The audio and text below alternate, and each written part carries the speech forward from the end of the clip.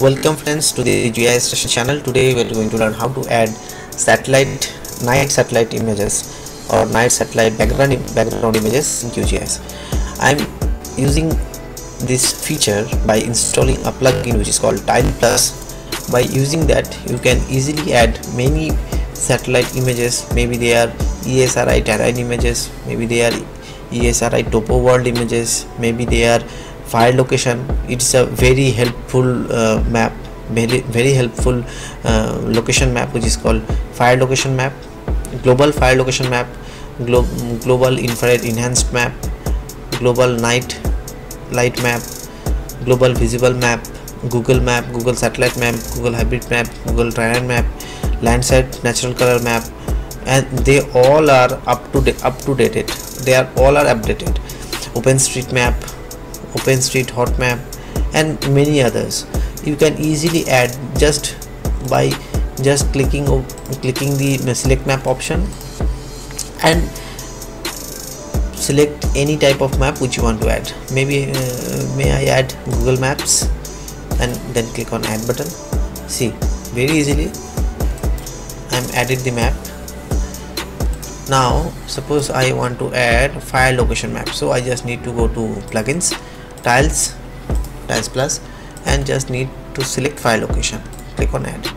It's automatically added the latest fire location map of the earth. As you can see, I'm easily added the fire location maps, fire location points of earth. So how can you do that? First of all, you just need to install a plugin which is called Tile Plus. As you can see, go to plugins, manage and install plugins, and if you search over here Tiles Plus, you don't find it here. It is showing because I have already installed that, but if you find that, you can't find it here. So how do you install this? So you need to install these plugins manually. Just go to install plugin from zip, select the plugin location, and just install the plugin. I'm going to add the link of the plugin in the description. You can easily download the plugins from there, and then after installation of the plugin, you can find it under plugin option, Tiles Plus, and it's automatically added the satellite images sources, and you can easily add the background satellite images, and create beautiful maps by adding them.